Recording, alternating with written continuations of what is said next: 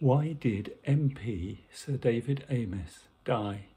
This is a question many people have been asking since that fateful day when he was holding his surgery in a church in Leigh-on-Sea, Essex on 15th October.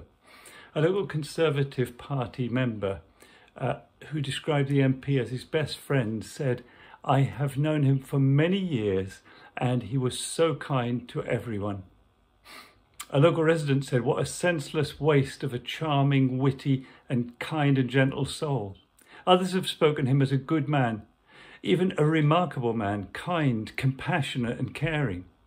Some of his constituents have even been heard to say, "What will we do without him?" So why did he die so tragically?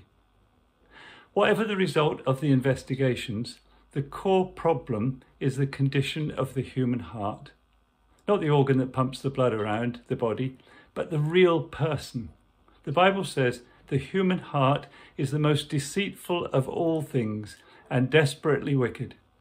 It uses the little word sin to describe all the wrongs that are conceived in our inner beings, and in one of the worst cases, scenarios, leads to murder.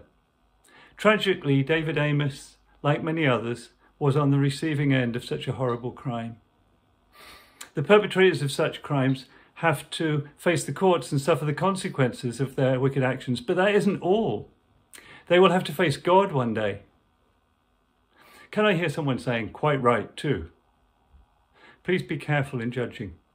There are other possible outcomes from what is in our hearts: adultery, robbery, hatred, lust, temper, loss of temper, deceit, lying, slander, gossip, disobedience to parents, disrespect for authority. Every one of those and many more come under that heading of sin. The Bible's verdict is everyone has sinned. We all fall short of God's glorious standard. We've failed to reach the standard required by a holy God. That's why our world is totally messed up. The Bible is also clear that all sin has consequences.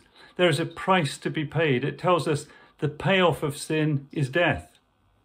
And people are appointed to die once, then to face judgment. The fact is that each of us is destined for hell unless there is a way for our guilt to be erased. But I'm thinking of another man today.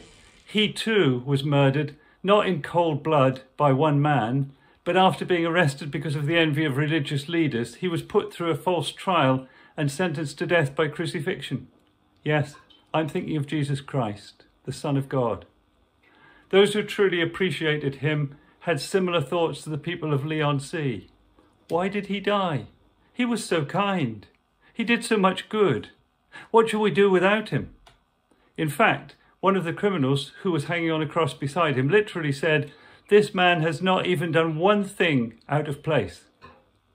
Every word and deed, not just good and right, but precisely timed for that circumstance. Was that really the case? It was. The life of Jesus Christ was absolutely perfect. He was and is unique. The only person who has ever set foot on planet Earth who wasn't and couldn't be contaminated by sin. Why? Because he is God the Son. The Bible describes him as holy, innocent, unstained, separated from sinners. Even those religious leaders who were determined to be rid of him couldn't produce a convincing case against him. So that the Roman governor to whom they brought him said this about him, "I find no guilt in this man." Why did Jesus Christ die then? It's a question many people ask when they're confronted with the evidence of his perfect life. The root cause is similar to the one I've given for why David Amess died: sin. But the death of Jesus Christ was not as a result of one person's sin against him. It was to take the punishment for the sin of the world.